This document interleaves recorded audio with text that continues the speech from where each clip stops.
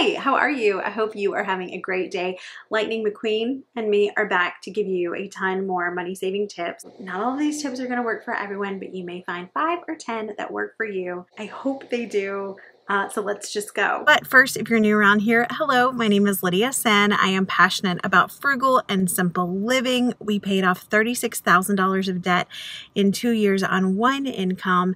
And I like to share with you tips and tricks on how to not only save money, but to save time. So if you're interested in that, click that subscribe button and join our community. Okay, so my first one is to limit the amount of pre-packaged foods you are buying. Okay, if you're busy and buying a rotisserie chicken and a bagged salad and pre-cut fruit saves you from spending $40 at Chick-fil-A, do it and don't feel shame about it, because I'm not about shaming you for your money choices. I'm about empowering you so that you can have choices. But you will pay significantly more on a pre-cut bag of apples with Mickey Mouse's picture on the front of them than you will those whole apples around the corner. And then I just take a couple minutes. It takes me about 15 minutes a week to pre-cut and prep a lot of things. So I go ahead and cut strawberries. I take the grapes off the vine. I make sure things are washed and prepped and put in our fridge so that we can just grab them and use them. But this saves me a lot of money. Also, there are lots of things that you can do to make your produce last longer, like making sure you're storing bananas away from other fruits, because apples will actually make bananas ripen faster. Putting a paper towel in your lettuce or salad greens. I know I told you in my last video that paper towels were gross, but if you use them, why not use them to save you some money? Stick a paper towel in there, it'll actually make your greens last longer. Just little things that you can do to make that produce as fresh as long as possible. Batch your errands so that you're not running all over town. So I have one day a week where I really run the bulk of my errands because I'm in town. I live 30 minutes away from everything, but I'm in the area where the people and the things are. And so I try to take care of most of my business on that day. And then the rest of my week is glorious and stress-free. Ask your power company if they have rebates for purchasing energy efficient appliances. So this works for us when we bought our new fridge and our new air conditioner. We got a little bit of a rebate back from our power company. So see if this will work for you. So this was one that worked back when things were open, and hopefully it will work again soon. But sign up for your Parks and Recreation newsletter and know about awesome free events that are going on in your community. Also, I hate Facebook and I left it. Like, I totally deactivated my Facebook account. But you can find a lot of community groups on there that will share things that are going on. And through a friend, who is still on Facebook, I learned about a free soccer camp that my kids are enjoying right now.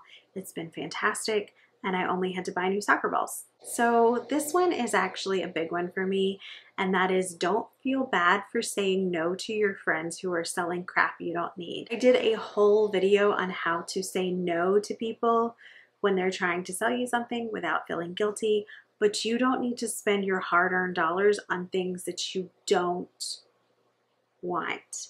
See how many staples you are comfortable making. So when my kids were little, my kids are still little, but when my older 2 kids were little, they were born 18 months apart, I made my own yogurt. It was really easy. I made it in the crock pot. And it saved me a ton of money because they ate a lot of yogurt. They don't do that anymore, but I have figured out how to make a ton of staples that we do use every day for ourselves. I feel like so many convenience items, as awesome as they are, have convinced us that we don't know how to cook and that we don't know how to make basic staples. And there are a few things that you can make at home that are delicious, that just take a few whole ingredients and take very little time. I ran out of taco seasoning a few weeks ago, and then I realized that I had all the stuff in my cabinet to make my own, and so it saved me time from having to go to the grocery store. It saved me money because I didn't have to buy the spices, and I used up stuff that I already had. Things like oatmeal cups, chicken stock, jelly, like whatever it is that your family uses a lot of, see if you can make it at home. But also remember, your time is worth something. So if you're spending hours and hours a week doing these things and it's just becomes a chore, it's fine to go back to buying them at the grocery store. The budget police aren't going to come and arrest you. Switch to foaming hand soap containers. We use them. I just buy a big thing of Dr. Bronner's for $13. It lasts like a year. You put this much in your soap container and then fill the rest of it with water and you're good to go from there. You can also do this with shower gel. I don't do it for my shower gel, but for my kids, I put it in the foaming soap because kids are so wasteful. Also, here's a little trick though if you don't want to do that. If your kids have the pump shampoo / body wash, get yourself a hair tie, tie it around the top, and then they can only do a little pump.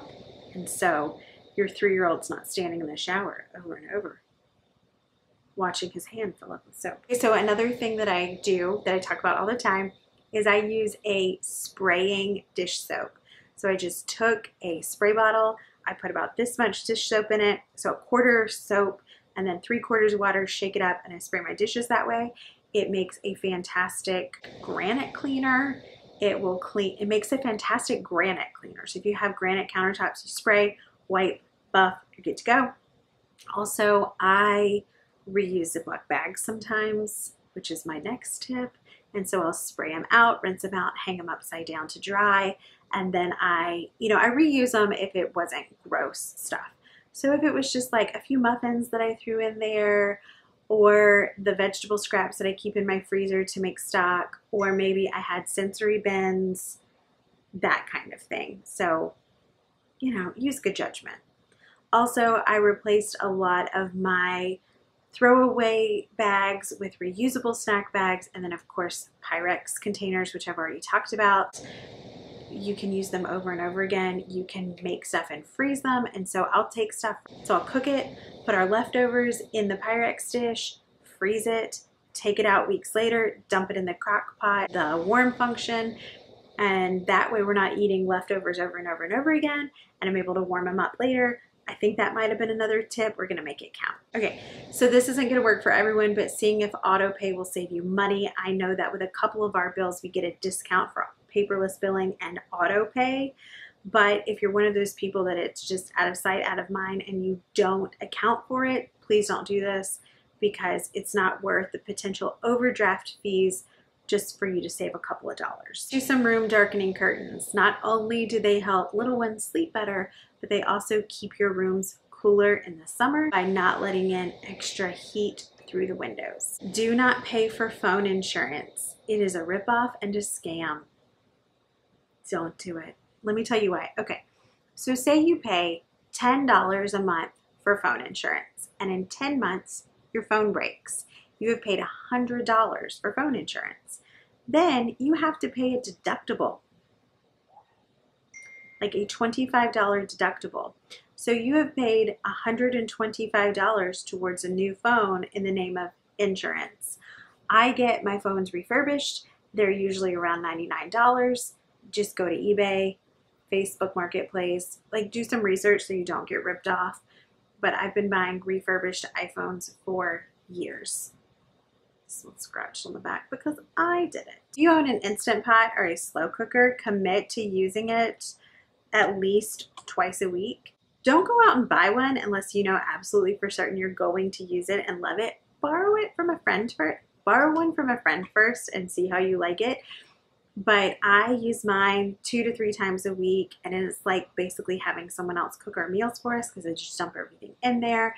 And so I'm more motivated because I know I'm not going to spend a lot of time in the kitchen. A water bottle with a straw or just a water bottle that you can refill.